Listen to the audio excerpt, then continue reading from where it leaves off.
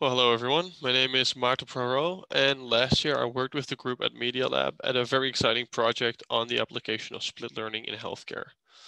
You can find our article on arXiv. I'm currently doing my PhD at the Amsterdam University Medical Center, and I'm doing deep learning research on MR imaging for psychiatric patients. We are always looking for ways to improve our data, and with improve, I don't just mean increase samples, but also increase diversity. And that's why I got really excited talking about distributed machine learning and split learning, especially because it's gonna solve all of our problems, or at least that's the premise. Today we'll talk a bit about the background. First, I want to make the case that distributed machine learning can be really helpful in healthcare due to some facts about medical data. The second thing is that I want to introduce the concept of distributed machine learning because a better understanding of distributed machine learning will help us understand split learning. And when we have all the background, we can start thinking about the paper that we have on arXiv. We did a feasibility study of split learning in healthcare, and I'm going to show some applications that we made. So first of all, data. I already talked about it. Currently, I'm working with MR imaging, and we always have too few. So medical sample sizes are really small. When we think about deep learning, we think about these openly available large data sets. But in healthcare, there have been initiatives to open up large data sets, but there's never enough. And for it's just not workable to set up a new repository for every new research that you want to do. The second thing is that models trained on one data set can often not be used for others. So the solutions that we're coming up with might be very specific and might not generalize for new problems. And the third thing is when you wonder why, if we need all this data, why don't we just share it? Well, there's a lot of hurdles that we have to cross. There's a lot of laws to protect patient privacy. There's regulations to protect loss of control, because the data is actually an asset to the hospital. There's logistics. Some of these data sets are terabytes and terabytes in size, and a simple researcher might not have the location to store it. And lastly, there's ethics, because patients have to give consent, and we don't know, we cannot just hand out these data sets because we don't know what's going to happen to it.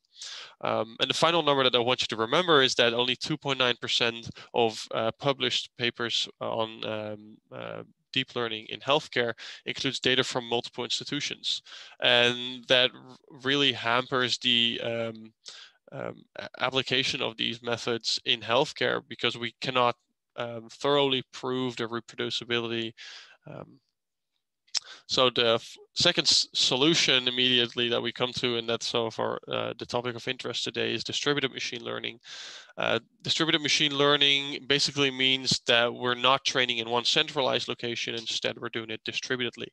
And there are several methods shown in the bottom left here, called cyclic weight transfer, federated learning, and split learning. And in the back of me, you can already see an image of how Google explains federated learning. And they have an example of you having keyboard data from Gboard, and that's of course sensitive data that you don't want to share with the rest of the world. So what happens is that your phone, when it's plugged in at night, trains the neural network, and every morning it sends an update that is that's aggregated at the Google servers. So in this way, training is happening distributedly. And the same thing is what we want to do with split learning, but in a whole different concept. Now we don't do all the training on the distributed devices, but we split up some parts and we send over the features in between. So you can now see in blue that some parts, and those are actually the more shallow parts, are happening distributedly, but the center is happening on the server. So this is another diagram. So you can see several hospitals here, and they send over features and gradients, but the data and the labels remain the same, or remain at the same location. So in this way, you can train models without having the data ever leave the premise. So now if we understand a bit about the background of split learning, I'm going to show you what we did in our research. We start with the research question, and that was in the first place if split learning was feasible, because every different application has totally different requirements. You can imagine the example of Gboard I just showed you. The phone can process relatively a large amount of data, so it's a pretty strong edge or pretty a computationally strong edge device. But the data sent over, the models are maybe pretty small. There's millions of devices. So in healthcare, the tables are totally turned. We only have a few institutions that are probably collaborating on a single project.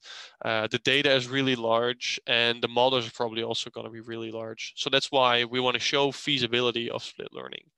And our methods are to build a split learning testbed, to apply these 4 applications that you can see in my background, and to check certain performance parameters. And we checked for inference performance. So do we need more or equal amount of training when compared to centralized training? Or sorry, that's convergence rate. Inference performance is, of course, the performance of making predictions in the end. Do we lose quality compared to centralized training when using split learning? The third one is computational requirements. That's similar to the explanation I just gave about phones being strong or computationally strong edge devices. How much compute would a hospital need to collaborate? Because I'm going to give a big hint, it's going to be lower than doing all the computation on yourself, because part of the network is now centralized. And lastly, we calculate the computational overhead. Because we're sending data around, we want to know if it's feasible to send these large amounts of medical data over. So we can calculate this computational cost by having these 4 problems and computing the size of the features that we're sending over. And we can also compare that to federated learning. I always hear that I lose the half of my audience with the first formula, so we're going to quickly move forward and show some more graphs. This is inference performance, and we can see on the top you see inference performance, and you can also show convergence rate. Basically, we try to show if there's any correlation between an increased amount of participating institutions and the performance that we're getting. And for all of these examples, there didn't really seem to be a strong correlation between the two. And so here are the rows for the results. And lastly, the computational requirements. Because we're now doing part of the training centrally, we can lower computational requirements on the participating institution. The computational cost is relatively high compared to federated learning. You see that in the left column, which is, for example, for the Chexpert dataset, which was chest X-ray, 350 times higher. But due to the fact that internet speeds are pretty high at hospitals, we expect it actually not to be a bottleneck in the training. So our conclusions are that split learning can train without losing performance, so that's no compromise. It lowers computational requirements for hospitals, and communication, so sending all the data over, is not going to be a hurdle. So now that we've shown that in theory split learning is going to be feasible, our next steps would be to show that it's also practical. Because just having a very controlled environment is easy, but having several hospitals collaborate is actually a next more practical problem. And that was my presentation. I hope you got a bit more excited about split learning, and I wish you a very good day.